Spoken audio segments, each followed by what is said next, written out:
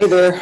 We have our very last assignment in the book, in the grammar workbook, on page 103, exercise 179, reviewing mechanics. So if you'll turn to page 103 right now, I'll show you what to do and you can get working on it.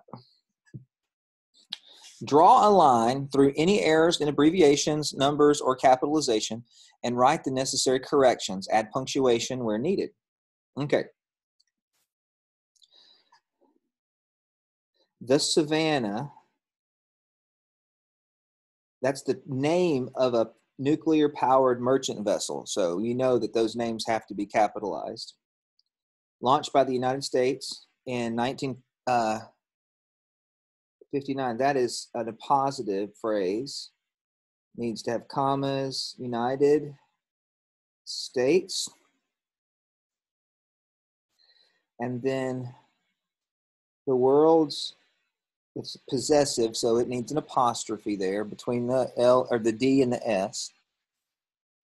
And then nuclear powered is a hyphenated word. And that looks like it. Let's do one more. During the 6-Day War, that's the name of a war, so 6-Day War. Middle East is a region, so Middle East. Israel is a country. Immediately gained air superiority over the Egyptians, is a country, by destroying most of their planes on the ground. That's it. So, only other thing is, this is a dependent clause. During the 6-Day War in the Middle East, comma, Israel immediately gained air superiority. Okay? There you go. Go ahead and do the rest of those and then turn it in on this assignment.